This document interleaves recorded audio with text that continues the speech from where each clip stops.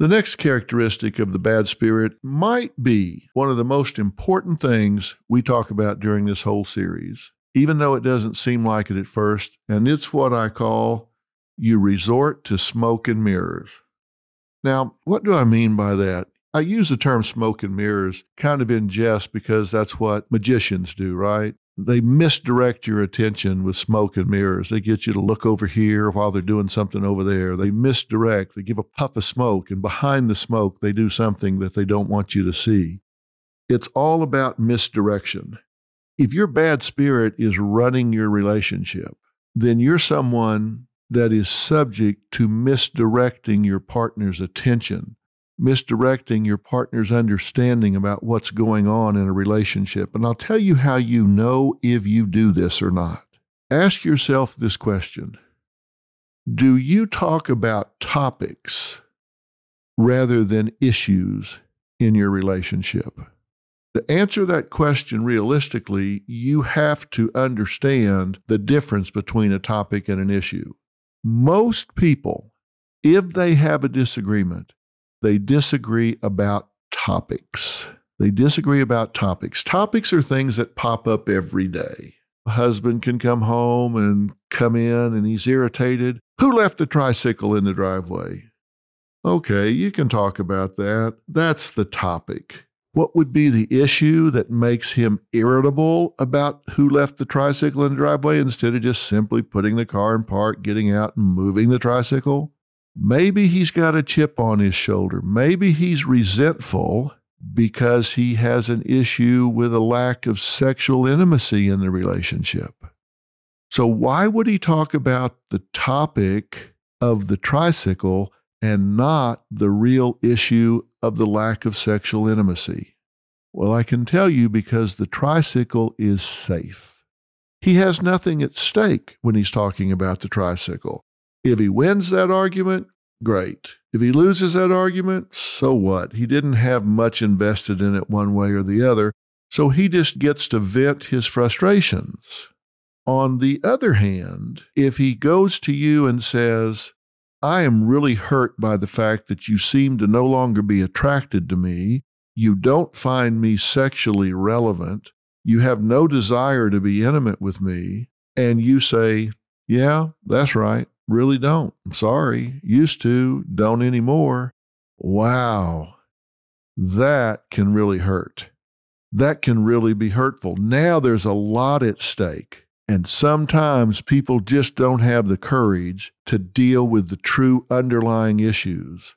So they nibble at the edges. They try to attack their partner. They try to get even. They try to vent their frustrations in a safe way instead of dealing with the real issues. So they'll choose a safe topic, but they never get any real resolution because the issue never gets addressed.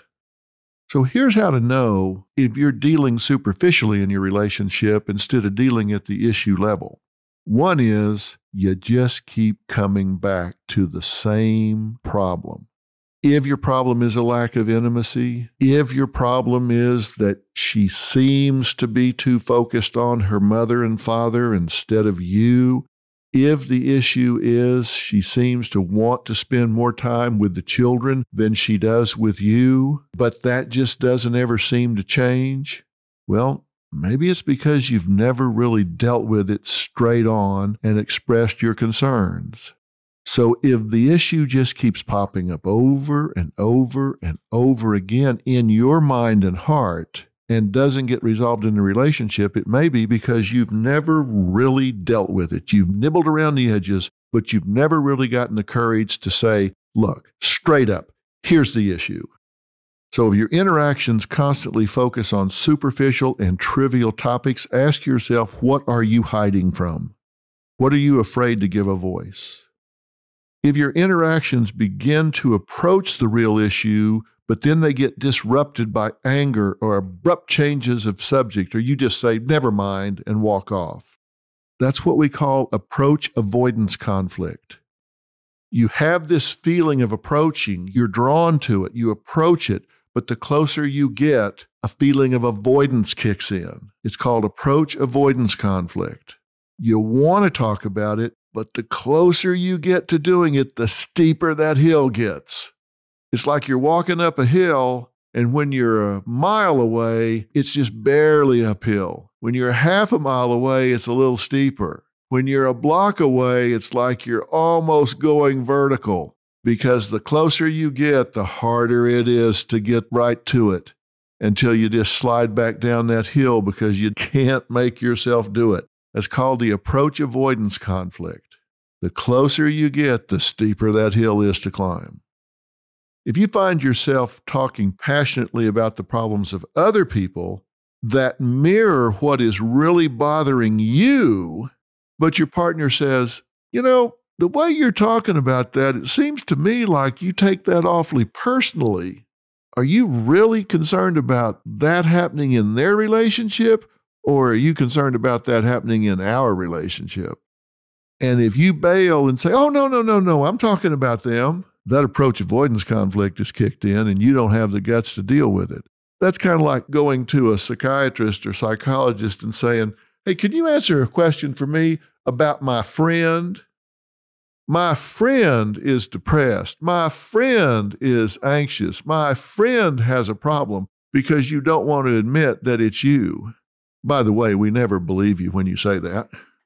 We always immediately assume it's you. Even if you are asking for a friend, we don't believe you. So if you tend to talk passionately about a problem that another couple is having, but you deny that it's relevant to you, then that's smoke and mirrors. You get very defensive if your partner asks you straight up, hey, is there something else bothering you? You're arguing about me leaving the tricycle in the driveway, but it seems to me like you're really upset about that to a level that is disproportionate to the transgression. So is it really the tricycle, or is there something else? And you get really defensive, chances are you're running from the issue. So you have to ask yourself, because if you are ducking the issue in favor of the topic, you're cheating both yourself and your partner. You're cheating yourself because 50% of the solution to any problem lies in defining it, getting it on the table and dealing with it. And you're cheating your partner because they don't have a chance to help you with the issue. They don't have a chance to say, well, okay, I didn't know that was a problem, but now that I do, I can do something about it. Or they might say, yeah, I get that that's a problem. Let me tell you why. You say you're upset because I don't seem like I want to be intimate with you. You're quite right. I don't. Let me tell you why. Maybe it's because you smell like a goat. You don't come to bed in an attractive way. Take a shower. Or maybe it's because you can't be rude to me all day long, and then when you flip the lights off, all of a sudden, I'm supposed to melt in your arms. I can't make that switch when you flip the lights. So if you want me to be cozy in bed, then you better be cozy during the day, buddy. You can't ever have that honest conversation if you duck the issues. And I know the number one fear is rejection.